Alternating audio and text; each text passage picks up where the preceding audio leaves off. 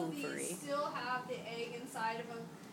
This might be a growing follicle, or more likely than not, it's one that's already released its egg. They want you to be able to tell the difference between primordial follicles, primary, secondary, and vesicular. Vesicular are also called tertiary, and they're also called Griffin follicles. So all of our slides are listed as Griffin. Now, this right here is a nice example of a secondary follicle. When you're looking at a secondary follicle, it should almost look like you have this steering wheel in the middle, and then two little side pouches of what's called antrum, which is a fluid-filled space. Okay, this one's a little bit off to the side, but you can still tell that it's got one over here and one over here. Once we get to this, where we have this huge fluid-filled, this is a tertiary, a vesicular, or a Griffin follicle, whatever you want to call it. So you can notice how much bigger it is, how there's not these two sides anymore. So this is secondary, and this is tertiary. We need to find a primary and primordial. So we'll just kind of look around. Here's another tertiary, another tertiary. So it has one big space. One big space, yeah, exactly. Here's a really small collapsed secondary.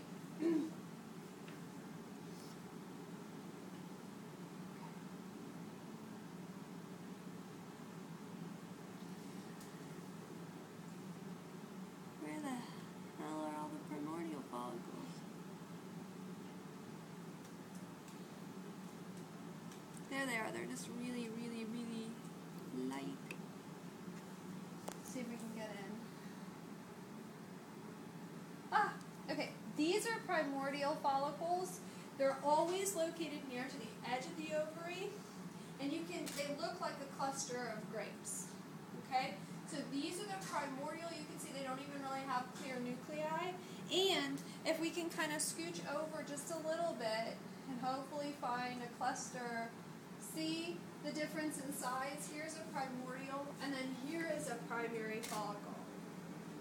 Okay, so they're going to be considerably smaller and obviously much less well-formed. And notice that the primary follicle, which we're seeing here and here, these basically don't have any antrum or any fluid-filled space around them, but now the egg is fully formed. So the actual thing which will be released as the egg looks very much like an egg. So we have primordial, primary. Let's see what else we can find. What's that one? Tertiary. Tertiary. Tertiary. So you get the idea. Okay, And good. And then the empty one is released its egg. Yeah, and it should. Now, what they want you to be able to find is the corpus luteum. Corpus luteum would look like this, actually. Okay, it's now producing stuff. It could be this one too. It would be like a corpus luteum-like structure. It's already released the egg.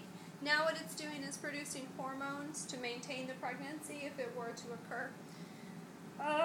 What else do they want you to find? Okay, they want you to be able to find a few things as we look within a follicle. So I'm going to get back to one of those.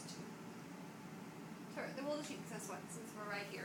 They want you, first of all, to be able to find the oocyte, which is marked by this red boundary here. It's always going to have a dot in the middle. This is the oocyte, the egg.